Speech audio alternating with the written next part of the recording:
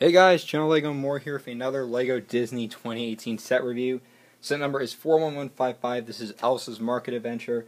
Has 125 pieces, one mini doll, but one brick built figure, and it retails for $20 here in the United States. So here's the packaging of the set. See, it's another Frozen set, and there's also the ending for Frozen, little spoiler, and the build and swap. We also do get one instruction manual, which is, made very weird, but it looks good. And you can see the collect all of them, the build and swap for a bigger castle. So let's start off the mini doll with Elsa, and she does have the ice power, as you can see, and also that nice flower and plant. Her dress design, I believe, is exclusive, but what's also exclusive is that face print, which looks super accurate compared to the previous ones. Not the previous ones were bad, but they didn't have that face print that really matches Elsa. And you can see her cape part looks great too, with the snowflakes designs. Her hair is a little blonde, but it's kind of like a blondish, whitish color, so I don't know if they can exactly get that correctly. But otherwise, I'm happy about the new face. Looks really good. We also get Olaf in this set, and his build is very much the design from what we got last year in Elsa's Palace. And I really like the design on this one, the same too, with that nice printed tile there. But this time around, he has the little the snow cloud above his head, which is this nice printed piece there. That is the snow that keeps him alive during the summertime. I think that's really cool. So there's a few builds in this set. We have a little area there. We have a little market stand. We have the boat. The boat here is pretty cool too. You got the two lilac colored oars, which have the these weapon hilts on each side.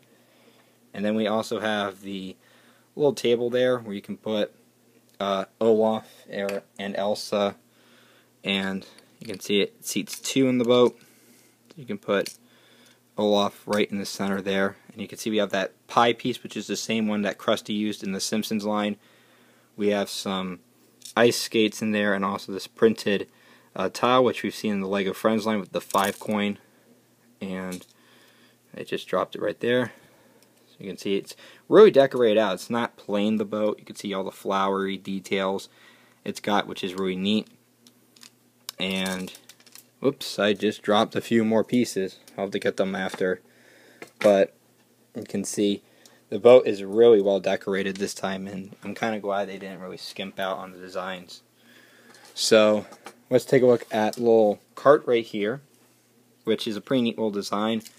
I like the, you get a little cherry piece there, you get a carrot and an apple, which is a fairly uncommon part to get that apple. And you have the magenta and teal colored, yes, teal colored banners there, like the decorations on the carts. I really like that teal color. I'm glad Lego brought that color back after a bit of a hiatus. And then finally we have this little area here, which you can see the build and swap can also be moved around. We have some nice flower beds there, which also uses that newer piece there. We also get the newer stalk piece as well, which you can see is that one that is 3 and is attached via like so. I really like that a lot. You have a little plant here with a fountain. You have a little dock you can move around too. It's on this jumper tile too. And you have this nice printed clock piece, which is really cool. You can turn the clock around a lot too. And you can also build and swap as well with that too.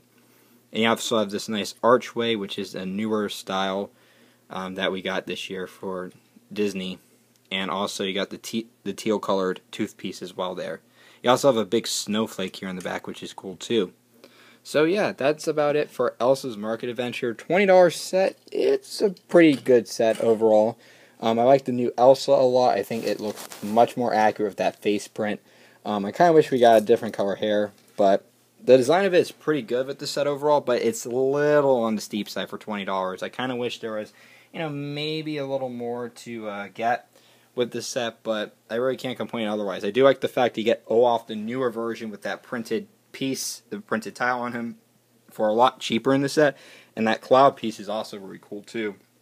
I really like the printed clock as well. There's a lot of good pieces, but the $20 price is just a little steep. So if anything, it's a good set, but maybe you should wait on it before you buy it for a discount, basically. So that's my thoughts, but I want to hear yours down below in the comments, and subscribe. Thanks for watching, guys.